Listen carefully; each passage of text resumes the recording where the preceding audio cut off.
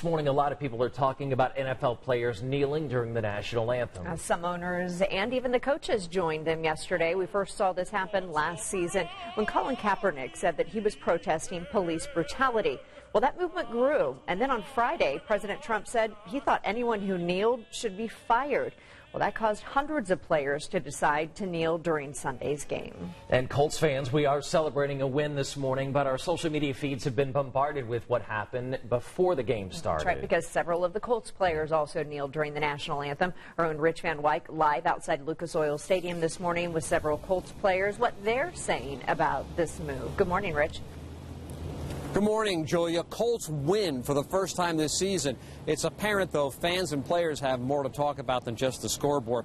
This is what it looked like yesterday afternoon, just prior to game time, on the sidelines during the singing of the national anthem.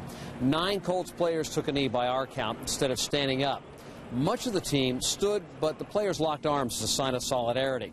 Some of the Cleveland Browns players took a knee as well. This is in response to a tweet from President Donald Trump, who claimed that any players who protested oppression and equality by not standing during the national anthem should be fired. Colts players we talked with, though, didn't offer any apologies. There's no disrespect to the flag, the country, any of that.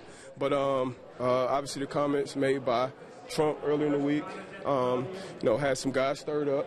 And it kind of, for some guys, for me personally, kind of drew a line in the sand almost to where, I just wanted to be clear which side I was on. We protest right and wrong, equality for all people, justice for all people. Like I said, it's not just about, we all have people who sacrifice their lives for the flag and for all rights as people in America.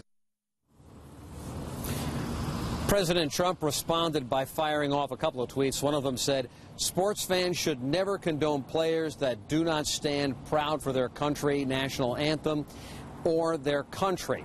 The NFL should change policy. Coming up at 5 o'clock, we'll hear from fans and what they think of yesterday's protest. Some mixed reviews, I'll give you a little hint. Julia?